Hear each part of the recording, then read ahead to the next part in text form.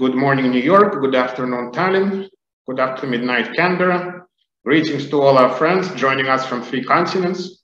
We have here 4 distinguished speakers on our program, a couple more in addition to the program, and some in the audience are no less distinguished, but I'll acknowledge them right after the main speakers. Our American-Russian Speaking Association for Civil and Human Rights is a nearly 10-year-old network of exiles and other new Americans from several former Soviet countries. This is our 10th international roundtable in a year, but unlike the previous one, it is part of a large program of civil society discussions organized like ours on a short notice in support of the Summit for Democracy initiated by President Biden. There are dozens of very worthwhile events around it, and I encourage you to check them on the website summitfordemocracy.org. The backdrop behind me reminds of our organization's core concern, the rising number of political prisoners in our old countries, as well as our concern for their defenders. Vyasna and Memorial are the leading human rights watchdogs in Belarus and Russia, respectively. Vyasna was deprived of its legal status 18 years ago, and a similar case by the Kremlin to ban Memorial, specifically for its work on political prisoners, is currently in court. With your support, we'd like to call the summit's attention to their heroic struggle, not just for their own, but ultimately for our rights and freedoms here in the West. We also urge the participants of the summit to take action toward the release of political prisoners worldwide. Such an effort would be especially timely in the year of the centenary of Andrei Sakharov, who was calling for a global political amnesty, the campaign from which Amnesty International was also born 60 years ago. Now, our response to this summit follows upon our prior successful dialogue with the US government, starting in the first months of our existence with our public awareness campaign on the Sergei Magnitsky Act and House testimony in advance of its passage. Later in the Obama-Biden administration, we had the honor of taking part in the White House annual discussions with dozens of ethnic communities. For our group, this became possible thanks to the enlargement of the tent of American democracy toward marginalized communities that was going on at the time. In my experience, this tent of ethnic inclusion at the Obama-Biden White House was more open to a wider range of accents and had more substance to it than at other levels of government and society that our organization has dealt with. Regrettably, it was all reversed with the overall backsliding of democracy under the next administration, and it's quite an effort to rebuild it all over again. Nevertheless, in the past weeks, the State Department and USAID did an extensive work of bringing together dozens of NGOs, large and small, into working groups around this summit, with much openness beyond the so-called establishment, which is one more reason for our organization's leadership support for this summit, regardless of the attacks against its very idea from the quarters associated with mighty interests favoring same old realpolitik, and at the same time attacks from those who think that it somehow is progressive to ignore labor camps because allegedly this would help strike deals with autocracies on other issues. And that's why our association joined the Working Group on Human Rights and its steering committee. Now, as stated by the White House, I'll quote, "The summit will showcase one of democracy's unique strengths, the ability to acknowledge its weaknesses and imperfections and confront them openly and transparently." I quote this because this reflects our system's newly found acceptance of constructive criticism. Back when I moved to the US around the turn of the century, and when I became a US citizen, quite a few topics were unwelcome and frowned upon. As, for example, the foreign policy influence of corporate interests invested in autocratic regimes, or the exclusion of these countries' exiles from Western public arenas under the pressure of those profiting from authoritarian capitalism in Russia and other countries. All this was in the range of you cannot say that if you don't want to jeopardize your economic opportunities and acceptance. The Kremlin-connected funds were flowing freely through American public institutions and were used to boost some names and silence others. In those venues, as have in mind, such critiques, especially by immigrants, are still incompatible with making a career. And yet, in our federal government, a fresh air of democratic renewal is blowing, and previously marginalized voices seem to count. There are many forces that help bring this about, but I'll mention 2 as politically and conceptually important. Politically, it has been the massive movement of many races, ethnicities, and faiths for racial justice and equality in America. I'm happy I had the privilege to add my 2 cents to it through my past involvement with the Black Institute, the National Action Network, and others here in New York.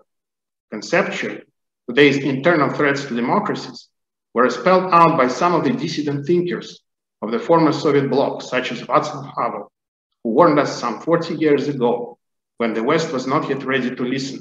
I quote, "Totalitarian regimes are not merely dangerous neighbors. They are the avant-garde of a global crisis of this civilization, first European, then Euro-American. They are one of the possible futurological studies of the Western world." End of quote. Now, there has been some vigorous debate on whether the summit should prioritize domestic defense and expansion of democracy or countering authoritarianism internationally.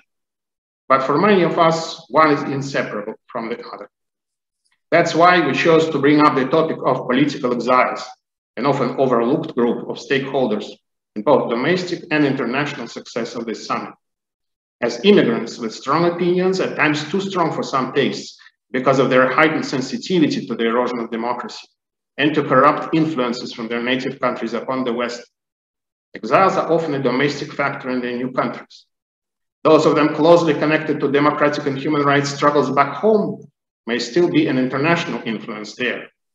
And they are a transnational factor too, affecting at least somewhat bilateral relations, even by their presence in a new country, let alone if their old government is bent upon transnational repression, which does not always mean dramatic kidnappings and murders, because in my community, transnational repression has been mostly low-key. It relies upon vast Kremlin-connected funds invested in Western institutions back when these funds were welcomed and even solicited. The influence they bought has been used for many years to divide the exiles and to misrepresent them to Westerners, making them toxic for donors and employers. Now, how many exiles there are? There can be no precise answer to it, as it's not a legal term or a type of visa. And quite often political motivation is one of several behind the decision to immigrate. Yet even if we only count those who left their country primarily to escape the consequences of its autocratic system, that still leaves us with many millions of people. And in the past decade, their numbers have swollen from our native countries to be sure, but much more so from the Middle East since the defeat of the Arab Spring and from other regions. We could not bring members of these communities here on such a short notice, but we owe it to them to mention the millions of Syrian, Egyptian, Venezuelan, Filipino, most recently the new wave of Afghan exiles coming on top of the old waves, one of which was caused by Soviet invasion. Now, what should be their place in the revival of democracies? At the most basic, those who came to the West for the long haul need a voice within their new system.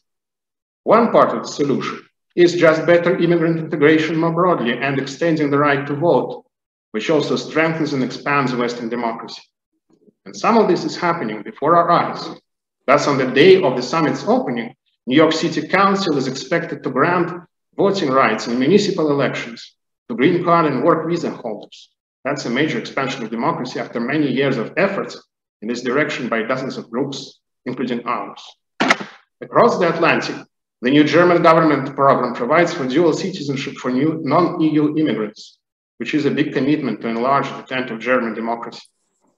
But in the US Congress, no such solution will be fast and easy, and besides, representation needs of politically engaged exiles tend to be more specific, to have their opinions at least heard in the foreign policy making toward their old country. That could be a commitment that executive authority can implement on its own. In the words of John Kennedy, foreign policy is too important for all of us to leave it to the experts and the diplomats. The Summit for Democracy is that rare chance to open it up to transnational voices, not just from corporate elites, but also from the middle and lower layers of society. In fact, one such political exile who grew from a humble start into an internationally recognized leader arguably is the most effective and unifying from our part of the world. And I mean, of course, Svetlana Tsikhanovskaya. And we learned last week that she will be invited to the summit, speaking there, which is hugely positive news, not just for our Belarusian friends, but for many others. As regards to the long-term solutions beyond the summit to deepen the integration of exiles in America, this could include setting up country-specific advisory councils at the State's Bureau of Democracy, Human Rights and Labor, at USAID and other agencies. Perhaps as a next step, following the working groups created for this summit. Such institutional platforms would harness unique transnational expertise and cross-cultural competency to practical use in public service, while also helping to break some invisible walls and glass ceilings. Besides, it would provide at least some alternative viewpoints to those corporate voices that affect foreign policy daily, not to mention that such higher visibility can help deter transnational repression. Creating such consultative bodies and foreign policy agencies would be a commitment that would deepen our democracy internally and cheer up those fighting against dictatorships. And with that, let me turn to our distinguished speakers, whom we are thrilled to have here today. The topic of exiles is universal and potentially boundless, spanning anywhere from Ovid and Dante to the builders of modern democracies, such as Thomas Paine and Victor Hugo, to name just two examples. We will not go that far into the past, but we'll start with some history.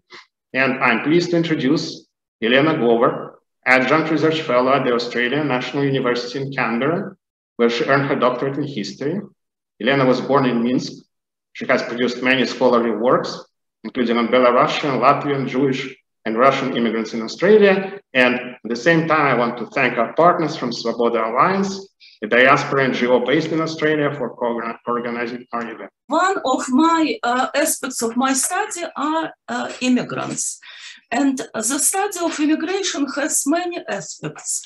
One of the most interesting of these to me is immigrant identity, how they see themselves and how others see them. The first features which sprang to mind are language, religion, cuisine, sometimes manner of behavior and appearance.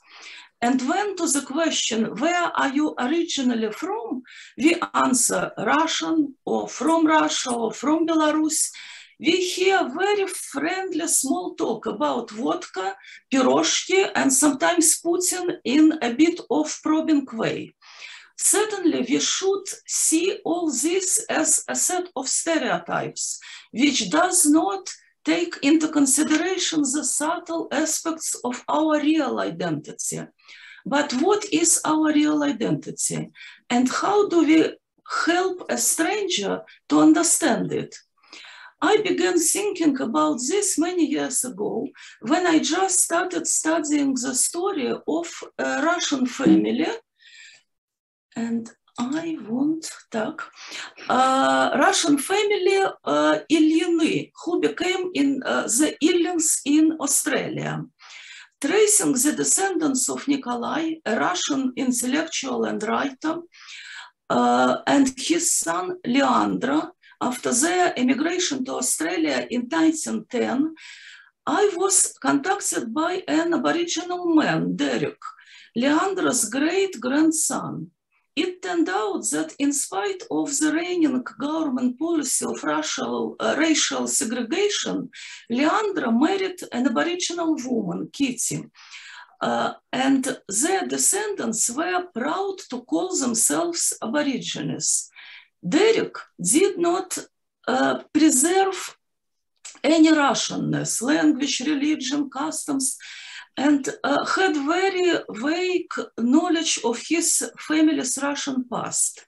But then Derek suddenly said something which I felt has been preserved in their Aboriginal family for generations as a sacred belief. My great-granddad Leandro taught his children to be proud. He told us that all the people, black and white, are equal. He taught us to help the downtrodden and unprivileged and to distinguish between right and wrong. It struck me like lightning. This simple philosophy was the essence of the credo of the Russian intelligentsia, or speaking in the modern way, our identity. This was what Chekhov or Tolstoy's heroes would always talk about, but never seemed to be able to implement in real life. Becoming acquainted with the alien family, I realized that here was a rare case where these beautiful Russian credos were tested in the fire and dust of the Australian outback. After Kitty's death in childbirth in 1925, Leandro raised his family on a cattle station in Australian outback. Witnessing the routine unjust treatment of Aborigines, he became a fighter for their human rights, writing to newspapers and authorities, advising Aborigines on legal matters and helping them in practical ways. Decades later, he was still remembered by local Aborigines as Daddy Illin, while his words describing the Aboriginal people as his dark brother gave my book the title. Starting out in the Russian nobility, they were descending from Ruriks, Leandro ended his life in Australia as an ordinary laborer.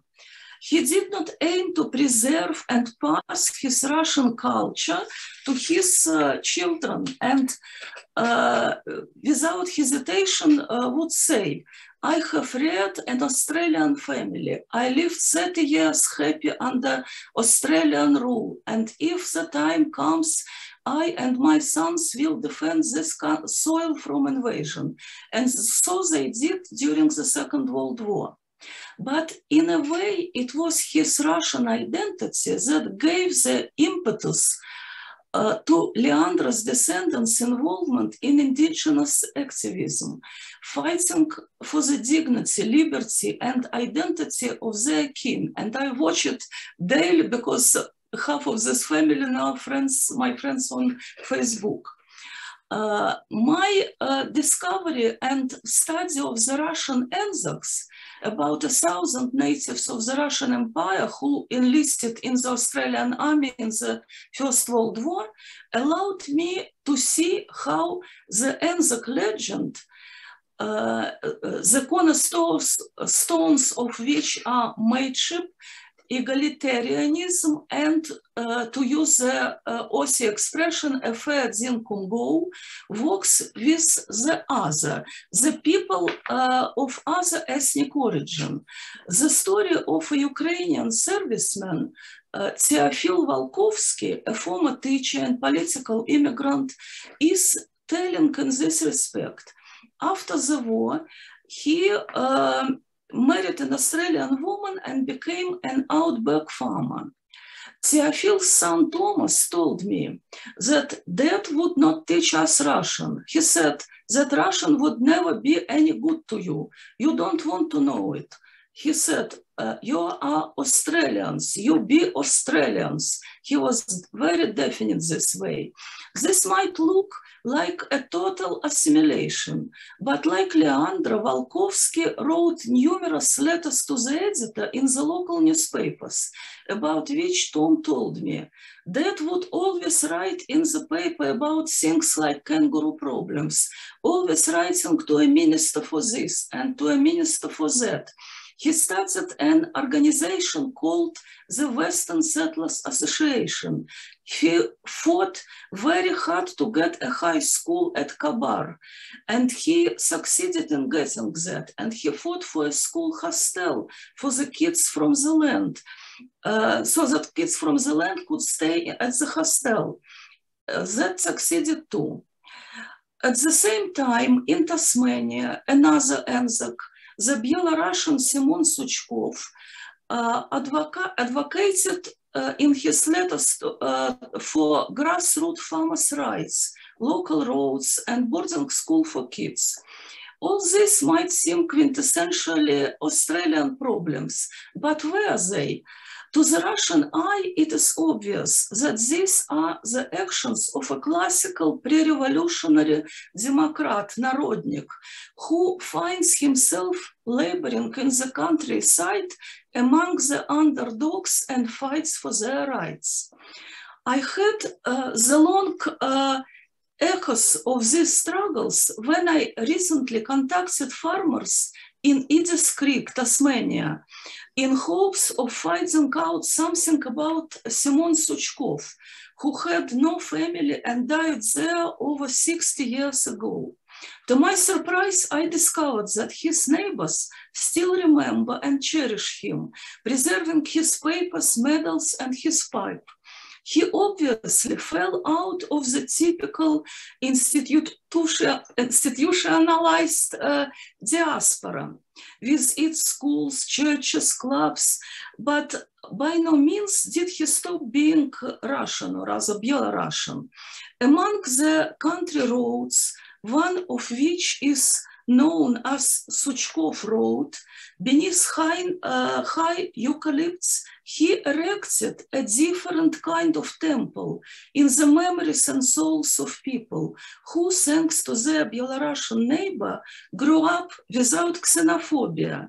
And all this was achieved not through institutions which sought to promote as an a priori positive image of Russia, but through a rural neighborhood with a single good Belarusian. And it is obvious that among all my heroes from the pre-revolutionary emigration, we will not find many traces of stereotypical Russianness, such as preservation of language, religion, and traditional cuisine. But at the same time, the identity of these people goes beyond the negative image of a ruthless assimilant. Russia and their Russian pasts undoubtedly played an important role in the lives of these people. This apparent contradiction can be explained by the fact that Russian heritage preserved by the people of this cohort is not limited to a narrow ethnic diaspora group, nor confined to a folk or pseudo-folk culture. On the contrary, it is anthropic, mingling easily with the surrounding society and accepting universal humanist ideas as its own. I want to thank Yelena for a remarkable presentation on the contribution of immigrants from our part of the world to the Australian democracy. And now our next speaker will continue the historical topic. And I'm introducing Andrea Chalupa, whose Ukrainian parents were born in displaced persons camps in post-World War II Europe. She is the author of Orwell and the Refugees, the untold story of Animal Farm that was featured on NPR, Public Radio International, and the BBC. She is a screenwriter, a founder of Digital Maidan. She graduated from University of California at Davis in history, and after that worked as community organizer in the 2004 presidential election. Lived in Kyiv, published her work on Huffington Post. And by the way, Andrea is the only one of us with an accent. That's the American accent. And you surely will enjoy listening to her. And now I'm passing the floor to Andrea, please. Thank you so much. It's an honor to be here with this distinguished group of people. Thank you so much, Dmitri, for all the work you do and the important insights that you share. I think my humble contribution to this important discussion is I spent many years writing and producing a journalistic thriller, a dramatic film, not a documentary, but a sexy action adventure film called Mr. Jones, which was directed by the 3-time Academy Award nominee Agnieszka Holland, who is a Polish filmmaker born and raised in Soviet-occupied Poland. She produced several films, including Europa, Europa. She directed The Secret Garden. She's directed a lot of television like The Wire, The Affair, Rosemary's Baby. And the film, Mr. Jones, that Agnieszka Holland and I made together, is the story of the little-known independent Welsh journalist, Gareth Jones, who risked his life to expose Stalin's genocide famine in Ukraine, and how the truth was buried, how he had to battle not just the Kremlin and Soviet propaganda, but also powerful Western journalists who were in the pocket of Soviet propaganda, and Western governments like the British government and the US government that were happy to open relations with the Soviet government if it meant doing business together and profiting together somehow. So it's an incredible real life story. It was many years of research. And most famously recently, Mr. Jones was the film that Memorial in Moscow hosted a screening of the evening that they were shut down by a group of thugs who came in and disrupted the screening, chanting all sorts of nonsense like fascists and whatever. And when the organizers of Memorial called the authorities for help, the authorities, of course, targeted them for showing this film, Mr. Jones, and for their important, brave work generally. And as we all know from all the reports that came out, the audience and the organizers were held captive for many hours inside Memorial until 2 a.m. And unfortunately, since then, there's been horrific threats to Memorial that are ongoing. And as we all know, Memorial does critical, important work. And so this is obviously a tragedy for not just people across Russia, but the truth. So that's my story. I wrote and produced Mr. Jones inspired by my grandfather, who was the world to me growing up in an Ukrainian immigrant family in California. My grandfather was born and raised in Donbass. He experienced life in Ukraine under Stalin. He was a little boy watching the Russian Revolution being fought on his farm between barefoot, tattered Bolshevik soldiers and the Tsar's army. He survived Stalin's genocide famine as a young man, and then he was arrested and tortured as a young father during Stalin's purges. And so his whole life story, he wrote down shortly before he passed away, and he left me that manuscript, and I took it to Ukraine and had it translated from Ukrainian into English. And a lot of that research went into the making of the film, Mr. Jones. And the reason why I highlight Mr. Jones, not only because of course, the connection to Memorial in Russia, but also the film, which has an extraordinary cast of names that you would likely recognize. There's Vanessa Kirby, who was Princess Margaret on The Crown. There was James Norton, who is rumored to be a contender to play James Bond. There's Peter Sarsgaard, who's in the next Batman film. So the cast was an international extraordinary cast, and the director, of course, with multiple Oscar nominations. And I emphasize that I want to emphasize that point to say this film was made not by a Hollywood agent. Hollywood wanted nothing to do with me. This film was made because of Ukrainian diaspora organizations and communities across the US and in Canada and in Europe. And I think sharing a bit of that story very quickly might be instructive to any diaspora organizers anywhere who want to learn how to create their own media and build that media to reach a mainstream audience. Because I think that's extraordinarily important. Dmitri emphasized in his introduction a lot of the political outreach, meeting with the White House, meeting with Congress, and how crucial that is. One very big point of contact that diaspora groups can have is through media, through the arts. For instance, we're currently working on organizing a screening of Mr. Jones in Congress. And of course, we're going to have outreach to the White House to do a screening. And so I think for diaspora groups, it's so important to hold events promoting your artists, promoting your films, creative films, promoting the arts, giving voice to all the brave people that were silenced by Soviet repression over the years, holding art exhibits around, or readings, poetry readings, whatever they produced during their difficult lifetimes, and giving new life, giving new voice to that artwork, to that culture, and bringing it back. I have, in the Ukrainian diaspora, we, of course, every November come together globally as a global diaspora community to honor the many millions of victims of Stalin in the month of November for the Holodomor, Stalin's genocide famine in Ukraine. And just the fact that we know every November, the global Ukrainian families coming together, it's November, November's coming, that annual event that we're all anchored in as a community, that has a lot of power in creating all types of ideas and community connections and events. That's been a launching pad year after year. So every year when I was struggling to get Mr. Jones made, I knew that I would see the Ukrainian diaspora, all the leaders, all the community, all the funders, all the local credit unions. I would see all the big organizations that November, and we could plan events together to to build awareness of the famine.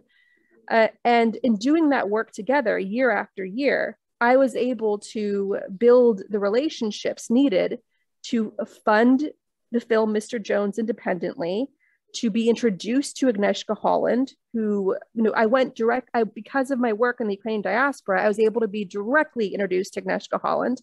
I didn't have to go through her agent. And it was by pulling together these financial resources from the Ukrainian diaspora community, pulling together these important relationships, we were able to, as a diaspora community, produce Mr. Jones, a film that Hollywood did not want to touch.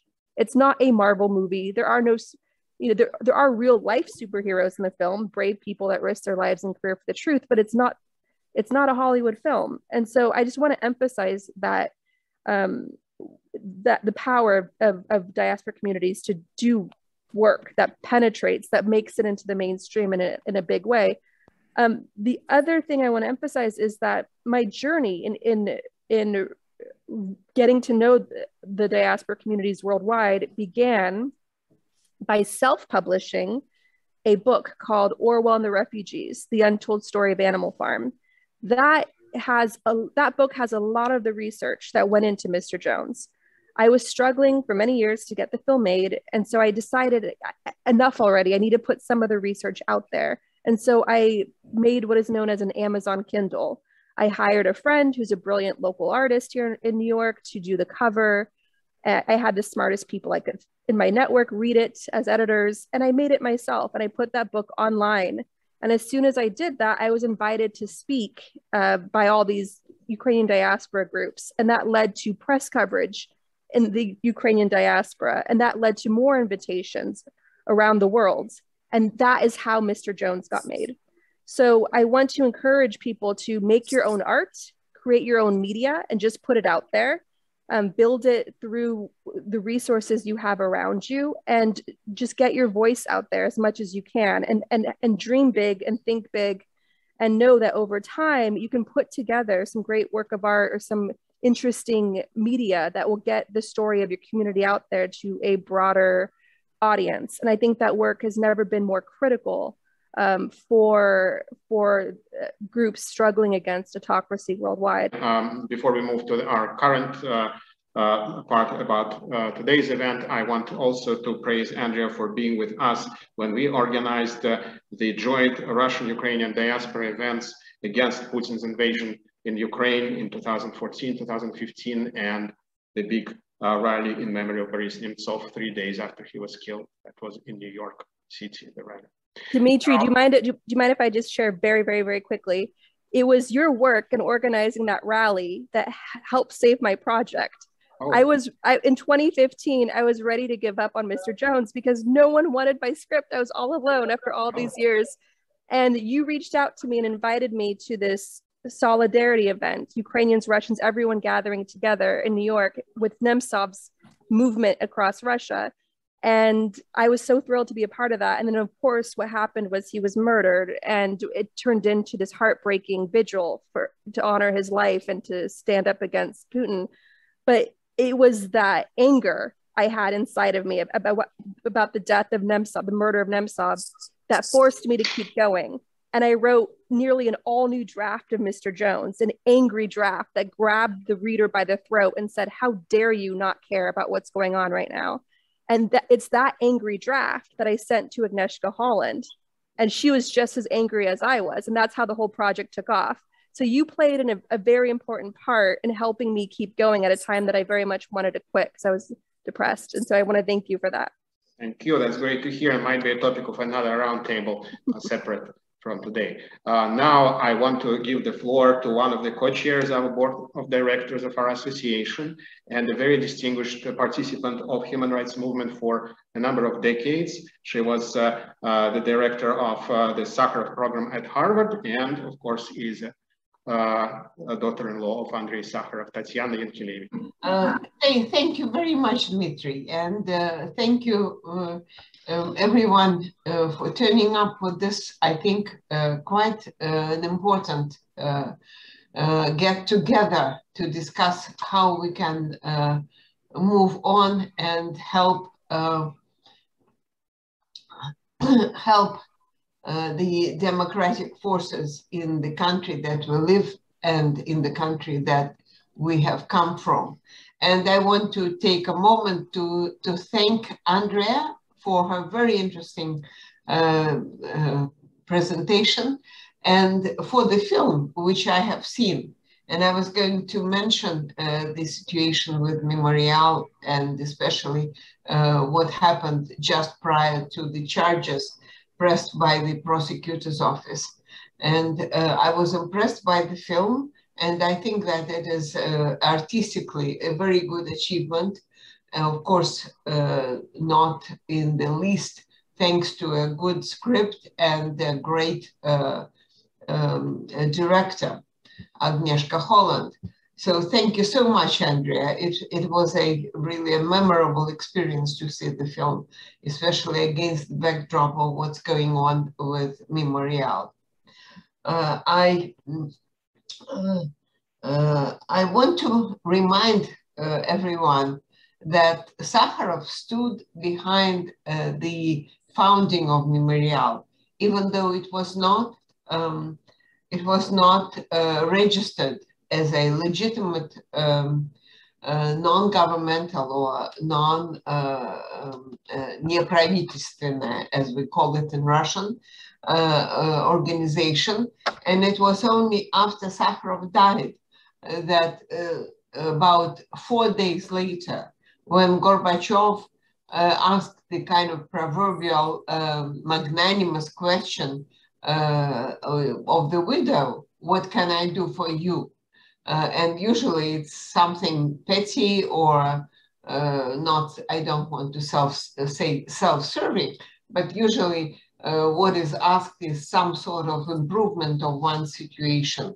Like a poor widow would ask the magnanimous ruler to help her improve her situation. And my mother at that time said, register Memorial. And just days after that, Memorial was registered as a legitimate non-governmental public organization in Russia. And that was a very, very important moment in the history of modern human rights movement. And what Memorial is doing cannot be even described by one sentence. But to me, the most important thing that is absolutely crucial to the development or to any hope for the democratic Russia is preserving historical truth. And actually, I just went over quite a few quotes from Sakharov when I was getting ready for today's meeting.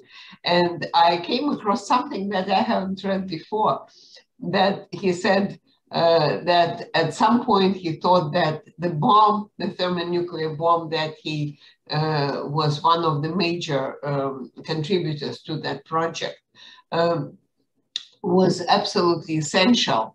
And I think that he was right, and he actually stood by this for the rest of his life. Just for your information, that his human rights activity was not a kind of token of repentance. He felt that the strategic parity was absolutely essential for the world not to slip into a thermonuclear disaster and self-annihilation. So he thought that the bomb was important, but then he realized that not the bomb, but the truth is more important. So that's what Memorial is doing now. It's preserving the truth about our past.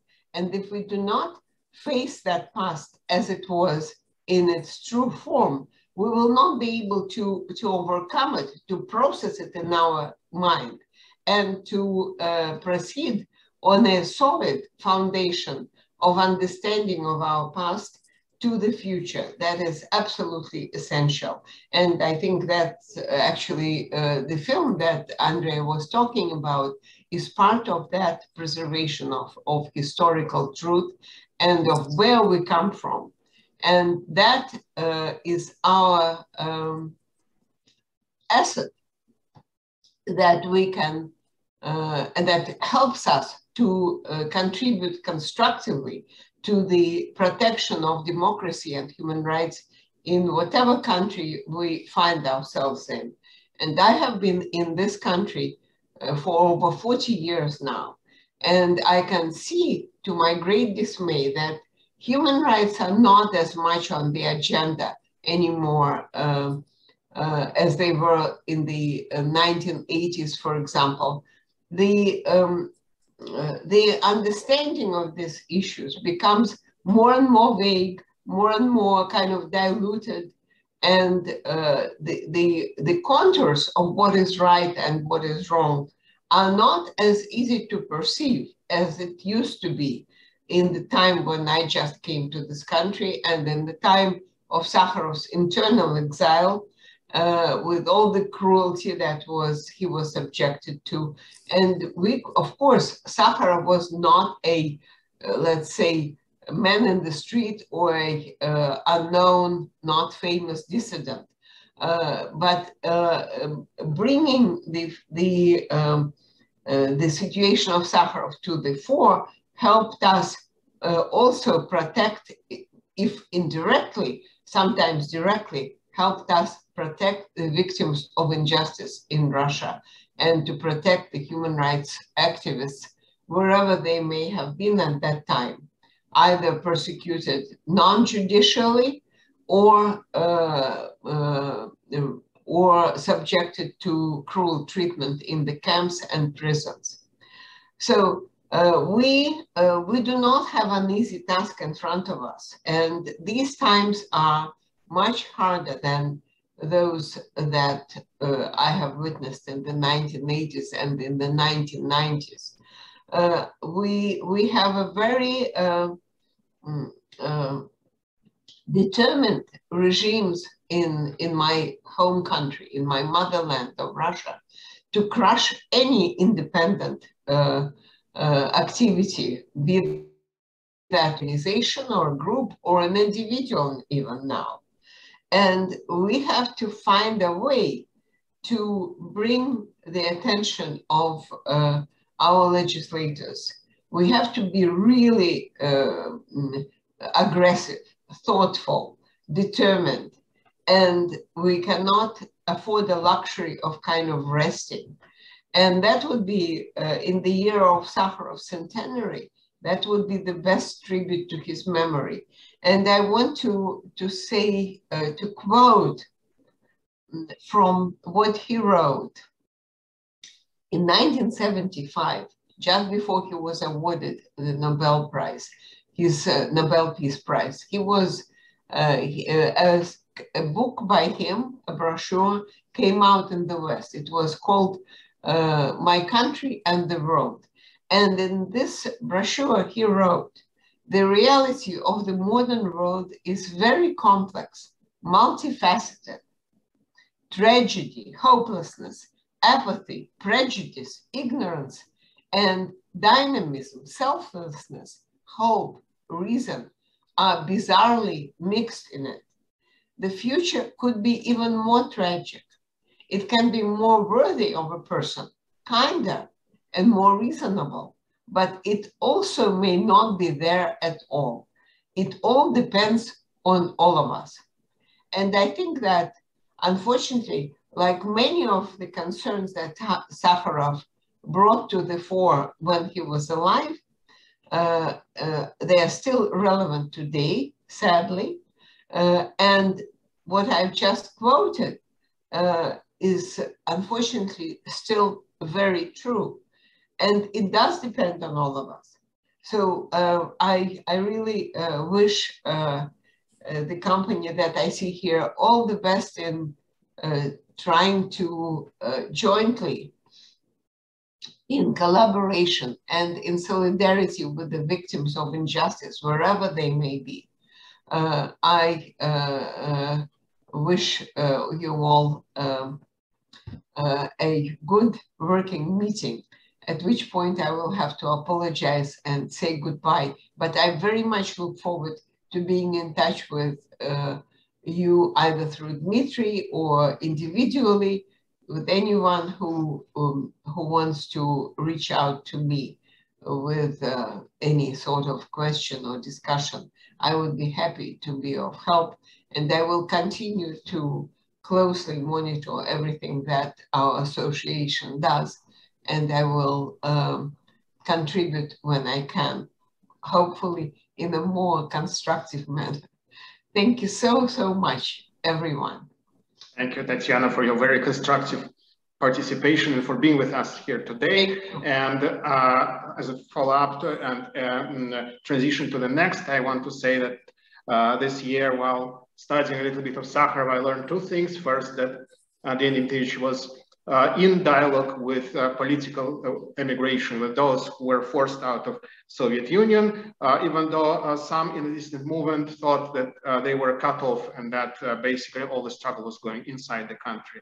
In fact, Sakharov at one point said that he doesn't rule out immigration for himself. So it was not something that was totally separate from his work inside the country. And second, of course, he cared about human rights in entire former Soviet Union and in the world, which is why he campaigned for global political amnesty. And in that spirit, we are moving to a country that is, of course, separate, but is very important to all of us in Russia, in Ukraine, and in other parts of the world. We have with us Nadia Zelenkova, who is a co-owner of digital agency in Belarus, was a partner in Y Gallery of Contemporary Arts there, is a democratic activist, but is currently forced to live abroad in Estonia. And she is also the wife of political prisoner of the Lukashenko regime, Alexander Vasilievich, who is on the Vyasna list of political prisoners in the last row. Nadia, please,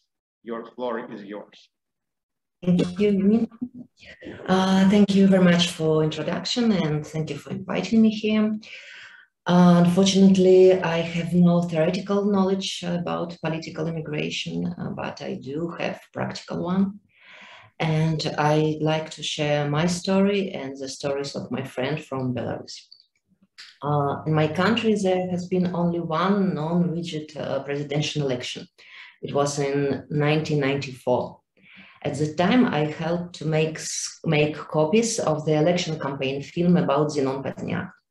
Zenon didn't win the election, and after 2 years, knowing that he was in danger, he left Belarus and received political asylum in the United States. Coming back to 1994, Alexander Lukashenko won the election, and since then he started to build Belarus, where has been less and less freedom. Maxim Znak is a lawyer and political prisoner, already sentenced to 10 years in prison. He began to use the new term, legal default. Here is what he wrote from prison. Legal default is not individual violation, but the state of the system as a whole. When applying it, you cannot violate the law a little. Vicious practices will spread to different areas because they are more convenient. But as history shows, eventually the circle closes and the vicious practices return to those who use it. As for the question how to live, injustice is one of the challenges we have to fight. Some people say, however, that we should accept injustice, but I think this is a bad strategy. For 27 years, my country has lived in a situation where the law doesn't exist for everyone. If you're running for the presidency, you must be ready to go to jail.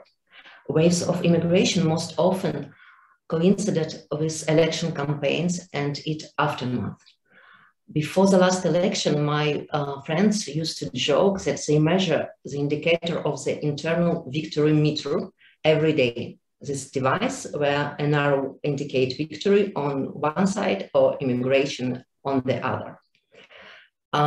Since August 2002, already for 15 months, Alexander Vasilievich, my husband, has been in prison. He's also a political prisoner, and I spent 10 hours under interrogation and became a suspect in a criminal case. And after leaving the interrogation, I found out that my husband would not get out of there, and that so many people's homes and offices has been searched, including mine and my parents' apartment, our gallery of contemporary art, my agency office. After 2 months, I was able to leave Belarus, and since then I lived in Estonia. Here I gave birth to our second daughter. She's 1 year old now, and a date for her is just a photograph on the wall. People faced a conscious choice between immigration and prison. The fearless ones have chosen prison. Maria Kolesnikova is the leader of Victor's Babarika team, and Svetlana Tikhanovskaya joint team. She torn up her passport and chewed its pages at the border with Ukraine to avoid being forced from the country. Maria has already been sentenced to 11 years in prison. Alice Belyatsky, a founder of a human rights organization, Vesna, was nominated 5 times for the Nobel Peace Prize. He knew the dangers, nevertheless he remained in Belarus. He and almost all his team are in prison now. Editor, lawyers, musicians, cultural managers, prison really packed with highly intelligent individuals. There are many people who have chosen immigration, and I'm personally very grateful for them for this choice, because they can continue to influence the situation. They do so through unimaginable personal challenges.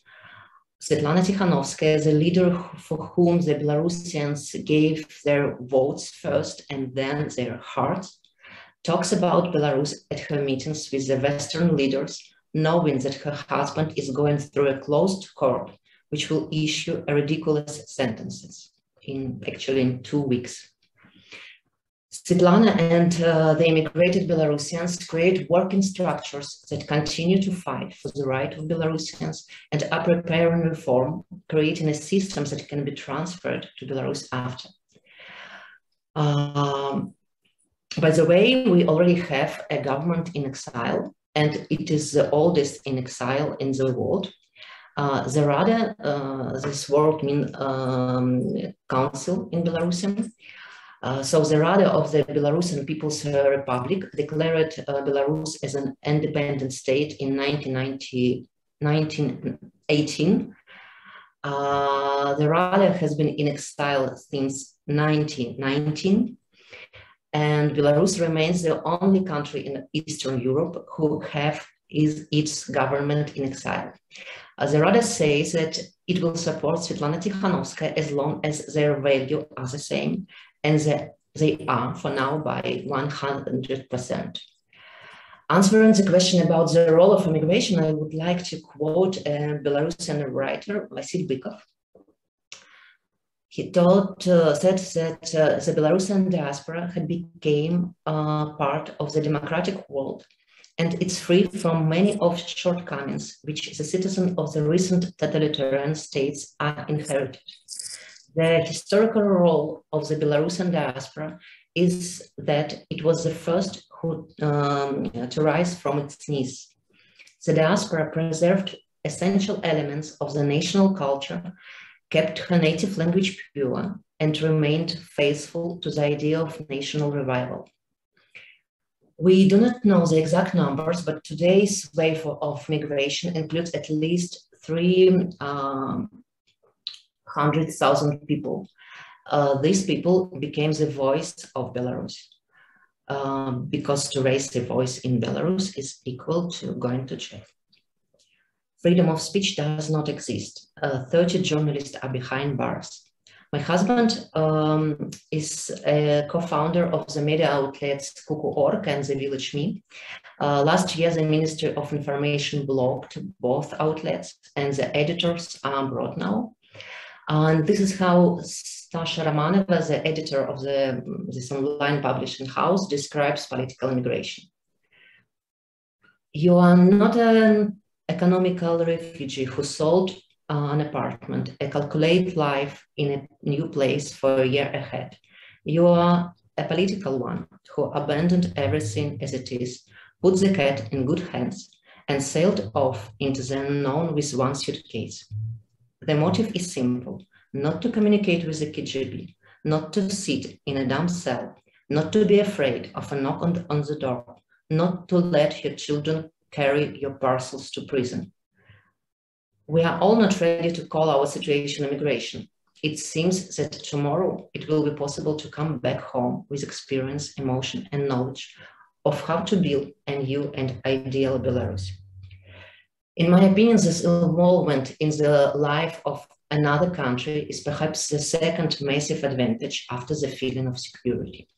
People who live in free countries while returning bring what many residents of totalitarian countries do not have: the confidence that there should be zero tolerance to violence against human rights.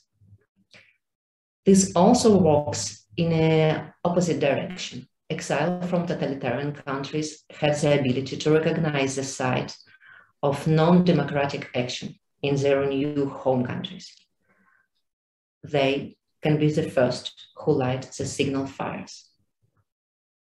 Today, Belarusians are grateful to the world for the support and recognition of the officers and teams of the democratic forces, receiving accusation of betrayal and new criminal cases from their homeland.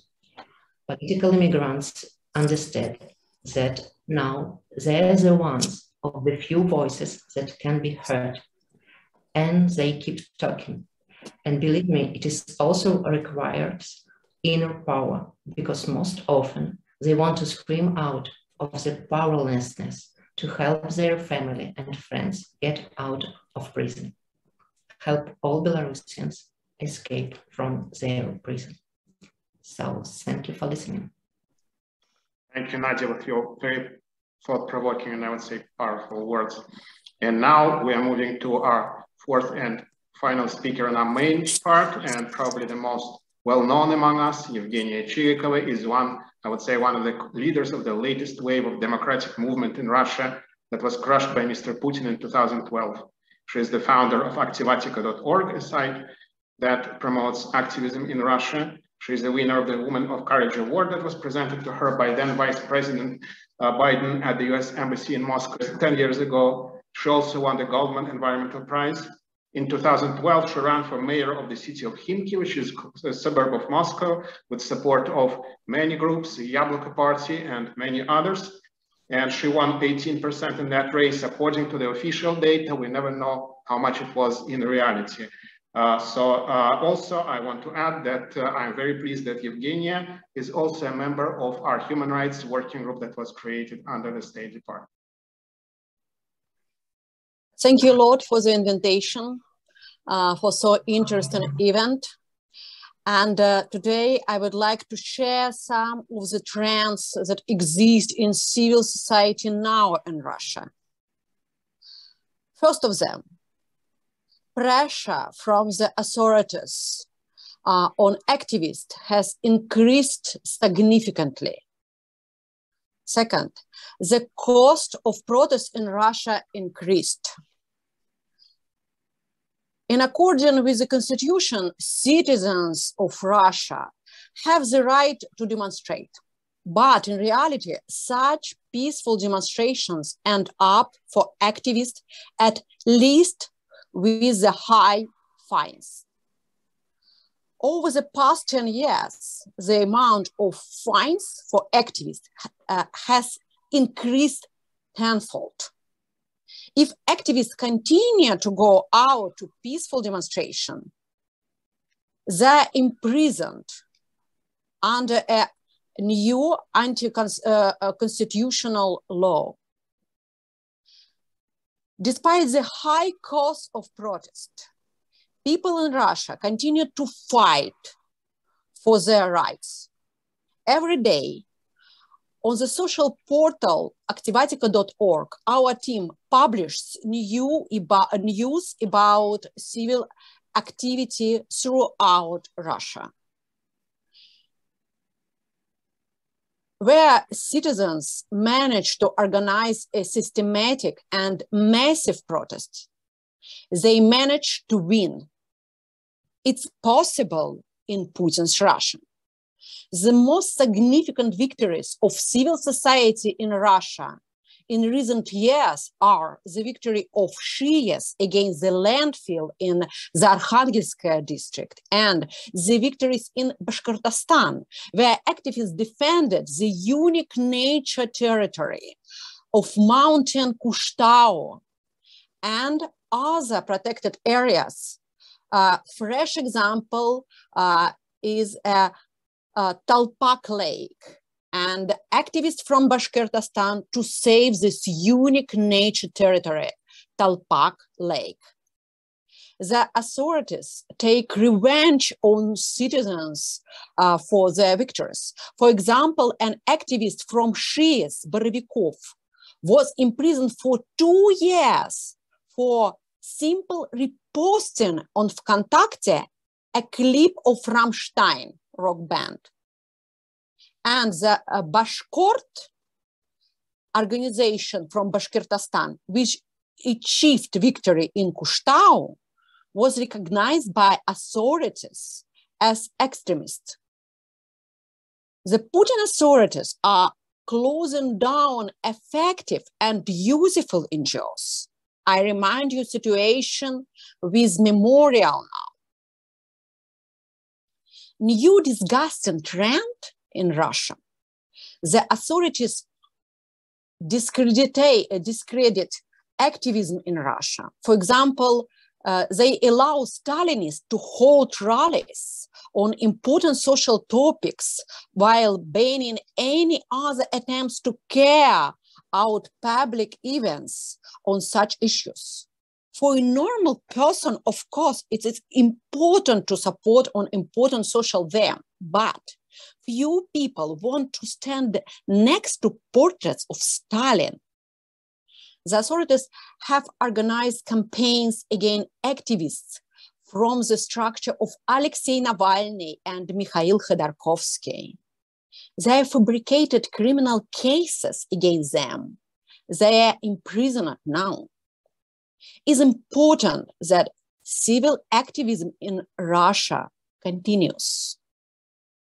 Even if the activists leave Russia, many of them continue their activities. Our task is to actively support activists in Russia, to provide them with the necessary services, media support, legal support, psychological support, assistance with anti-corruption investigation. Why is this so important? This is important because they resist Putin's more strong system with no experience or resource. We are also obligated to help activists in danger to evacuate from Russia, to help with integration in new places. Our new priority is to preserve the life and health of activists and help activists both inside Russia and outside Russia. This is important because it is the grassroots activists who only will be able to organize on the future a normal democratic Russia after collapse of the Putin regime. And thank you so much for your attention. Thank you, Zhenya. Excellent presentation. And we'll move to the question and answers part. But before that, I would like to mention a couple of our guests that unfortunately, for technical reasons, some of them are not were with us, but left and hopefully will come back. one who was here with us is a former member of Ukrainian Parliament, Lyubov Stasiv, who actually had a little presentation prepared. So maybe she will join us. Besides being member of the Ukrainian Parliament, she was also the chief of Humanitarian and Cultural Heritage Office at the Secretariat of Ukraine's President Viktor Yushchenko and chaired the Private Enterprise Support Foundation in Ukraine. I also saw here my colleague in the association, co-chair of the board of directors, Pavel Solenziga, who also heads an international foundation for the development of indigenous peoples, and was also a candidate for Russian parliament on the Yabloko list, the last active Democratic Party, currently still present there. I also saw Andrei Grigorenko, who is the president of the Petra Grigorenko Foundation, but I think he also left by now. Now, as the first question that I actually want to invite everyone who is here to post their questions in the chat.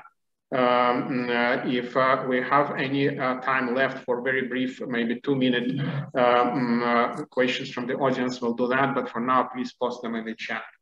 And since we are doing this in context of the summit, I would like to ask about the summit. So as the announcement says, the summit will set an agenda for democratic renewal around the world and will galvanize commitments and initiatives across 3 principal themes: defending against authoritarianism, fighting corruption, and promoting respect for human rights. And I think most importantly, leaders will be encouraged to announce specific actions and commitments to meaningful internal reforms and international initiatives. So from your perspective, from your experience, what do you think either your country where you live now, or more generally, what commitments, what do you think the participants in the summit should undertake domestically, internationally, that would influence the situation with human rights and democracy worldwide, in our countries, in our part of the world? I have only one answer, and it's answer of environmentalist answer, because I think that our main problem that Europe continue to collaborate with Putin's regime and continue to buy from Putin gas, oil, and other natural resources. It's a huge problem. And at this moment, I think it's extremely important to stop Nord Stream 2 project. Why it's important? Because Putin regime, unfortunately, to use this money from Europe for disgusting needs, for propaganda machine, for military campaign against our neighbors, against Ukraine, against Georgia.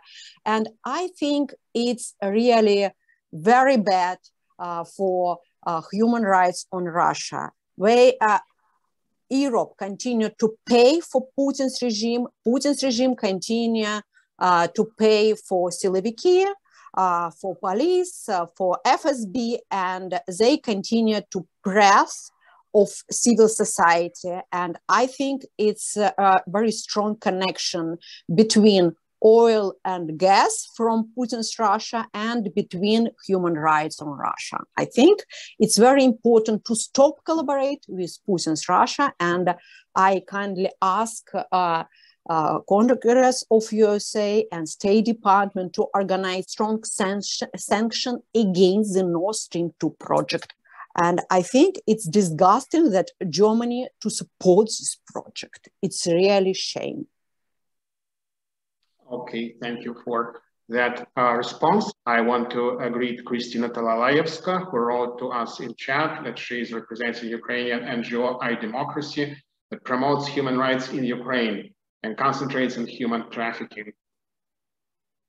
Thank you so much for all your powerful comments and your work. And so my question was, here in the US, we've been watching the Biden administration hold a summit with Putin, declined to sanction Nord Stream 2, and it's been pretty horrifying to watch.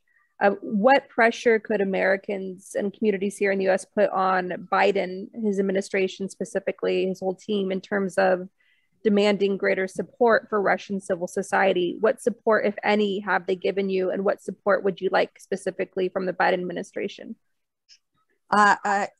Thank you a lot for this great question. And I think that we need to ask Biden administration to demand from Putin's authorities to release Alexei Navalny immediately. And well, I think that we need to ask Biden to demand from Putin to stop pressure to memorial immediately too. And if we speak about support of Russian civil society, I think that at this moment it's extremely important to continue to support independent NGOs from Russia, because a lot of NGOs, independent NGOs, were forced to move to Europe, to America, and continue their activity out of Russia. And they continue to organize services for grassroots groups, and it's extremely important to support them. And well, at this moment, I think that we need to organize support for activists from Navalny structures. Why it's so important? Because at this moment, Putin's regime to organize great and disgusting campaign against these activists, and dozens of activists from Navalny structures became on prison. And it's really very, very dangerous for them. And I think that we need to help them to evacuate from Russia.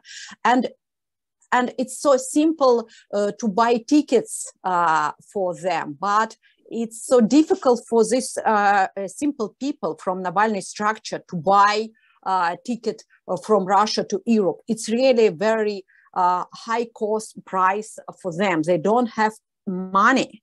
And I think that it's really a good idea to organize a special foundation and help for activists from Navalny structure to evacuate from Russia and help them on new places, because I'm sure that these activists continue their activity on Europe, on USA, and our mission now, I think, to help for people from Navalny structure, I think it's extremely important, because Navalny organized a huge job during many years, and we need to keep this passion. We need to keep these activists.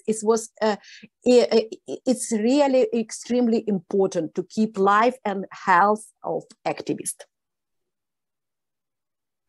Thank you. Thank you. And I think also maybe later Nadia would like to address this question in regard to Belarus. I also think I have Lyubov Stasiev with us. I see her on the video, and I think that maybe she would like to say a couple of words. Again, Lyubov Stasiev is a former member of Ukrainian parliament and of Ukrainian government that dealt a lot with Ukrainian diaspora, political exiles, and has a lot of experience to share. Good morning, dear colleague. My English is not so good, but I am so glad for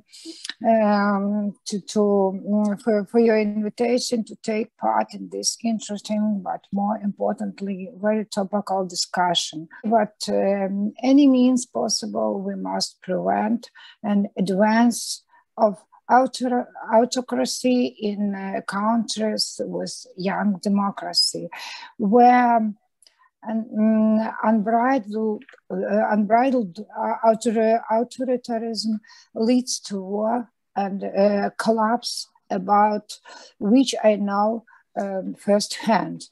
The role of the diaspora in the history of our native land is immeasurable, but unfortunately not obvious to an average person. 20 years, I have been an active participant in the Ukrainian political life, and numerous times have had skeptical and sometimes cynical statements about the influence of the diaspora on the life of the country. For example, do not teach me how to live, just help me financially. As life has proven, this did not help. In order to rule a democratic society and to live in it, we have yet much to learn. Out of 5 Ukrainian immigration waves, 2 were political after the First and Second World War. It is important to underline that it was these waves that were the moving factor in solving Ukrainians' political problems. Being highly educated immigrant, then were lobbying for the interest of Ukraine on the governmental level. It was them who prepared the soil for Ukrainians' independence, criticized the Soviet Union for violating human rights, participated in loud and silent protest, and turned the attention of the United States to the problems of Ukraine. For example, on January 24th of 1917, both House of Congress adopted a resolution about collecting funds to help Ukrainians who have suffered from the war in Austria. In the beginning of the 1980 large campaign took place in Washington, honoring 50th anniversary since the Ukrainian Holodomor tragedy. A commission of the United States Congress was established to study this issue. The commission recognized Holodomor as a genocide and laid blame of the Soviet leadership. This had direct influence and helped with arguments to support Ukrainians in their right of the self-determination. The Ukrainian diaspora initiated the personal intervention of President Reagan in the release of Levko Lukyanenko and Yuri Shukhevich in 1988. This person, a long-term political prisoner. The size of the Ukrainian diaspora is about 1 million. Almost 100 years have passed since the founding of the first public organization. Today, they have almost 60 of them. They are different. Some of them are more active in political life, science, education, others in the cultural, religion, and or financial.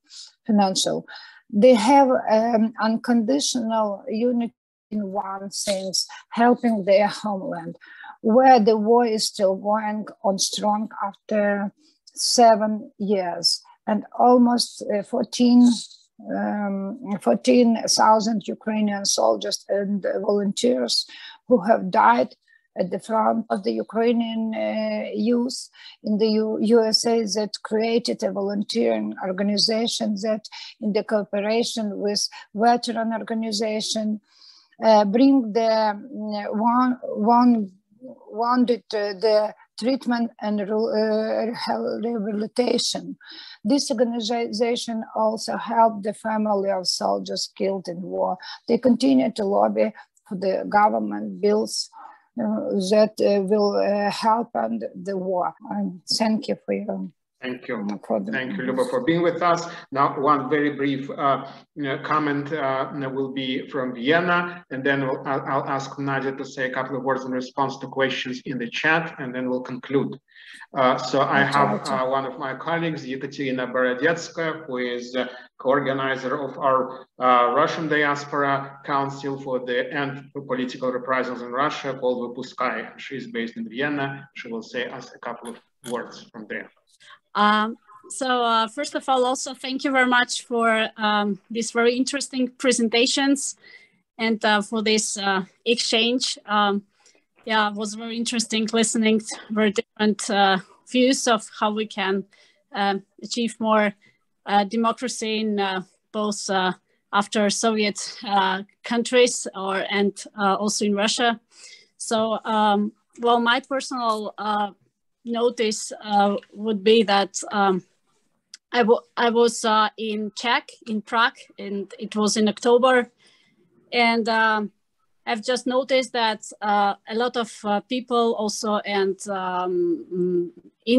so from Russia, or those who were coming from also from Belarus, so from people who were confronted with violence from the authoritarian regimes, that some of them were very in depression, you know. So it was very important that there was like a meeting point for, or like, you know, some like platform for those people where they can exchange with their different views, with the different opinions, where there were politicians as well. Also, these were politicians from Czech government.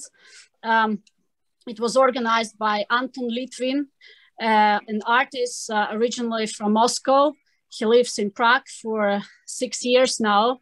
And so he received also some grants and created contacts also with Russian oppositions like Vladimir Milov and many others. And so after that, you know, just when this meeting was finished, I've just noticed that I had so much joy and hope, you know, so that there will something happen also in Russia. And I just think that it powers the civil society. So it is very important, and whatever we leave, that we just strengthen this civil kind of exchange, and also create some platforms where different people can come together and also communicate with politicians from our governments, you know. So because it's sometimes very difficult to find an empathy also among other our Russian-speaking diaspora. Unfortunately, there are very different reasons. I don't want to analyze it why, but I think just it is very important also to emphasize the attention to the problems of what happens in Russia or what happens in Belarus, also in the local society. And so that they know that just being against Lukashenko, and whenever you are or whenever you live, it confronts with some threats, and that it is not like a fantasy, and these countries are so close to Europe, you know, and that this money, what is here in Europe, we finance with these regimes, we finance that this money, Putin's money and Lukashenko money, it is actually the same. It's not that Putin is better and Lukashenko is worse. It's just the same. Their money are full in blood. And I think that if we could just, whatever we are, we could strong this civil connection. Once we have Russian diaspora, maybe, or Russian-speaking, I'm sorry, yes, Russian-speaking society, democratic society in Australia, then we have it in Germany, then we have it in Vienna, and we are one of the, what I say, international movement, yes. Mm-hmm. So I think it would be very important if we could achieve it, and it would also strengthen those voices who are hoping, and they are sitting in prison, and they know that their voices are heard. Thank you very much. Thank you, Katya, for joining us from Vienna. I also want to give a shout out to one other participant in our event today, who is a Bangladeshi American, a member of Bangladeshi diaspora. His name is Sheikh Rahman. He was corresponding with us in chat, as some of you saw. And in this connection, I want to remind that we are discussing today, of course, mostly the issues close to our heart in our part of the world. But in fact, these are global issues, and we have the audience and concerns of many other countries and people struggling for their rights in democracy. And now I would like to go back to Nadia for a couple of minutes. So if Nadia would like to say something about what she expects from the summit, and also Elena posted a question in chat for Nadia. Elena asks, do Belarusians feel somehow betrayed by the West now? So somewhere in between those two, if you can say so.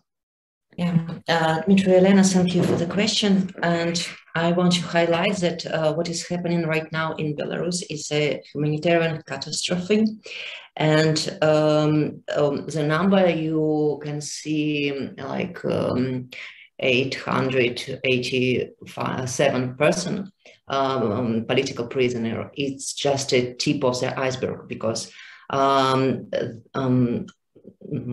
nearly 5,000 criminal cases opened related to this the last elections, and actually more than 37,000 people go through detention since last August 2020. And also that the level of repression right now is awful, and almost no one can feel safe in Belarus. And if we do not put attention to these events, we raise a monster, and it will happen again and again. And of course, we feel a lot of solidarity and a lot of support from Europe and from America, United States. But we have different feelings of time. I mean that I spoke to Svetlana Tikhanovskaya about work and about any decisions that can be made in her team. And she told me that we have another feeling of time, of hour, of days, because every day for us, it's a day that our loved ones spend in prison. And no one will ever help us to return those. Already for my husband, it's 15 months, but he is facing, I don't know how many years in prison, but from 3 to 7, for example.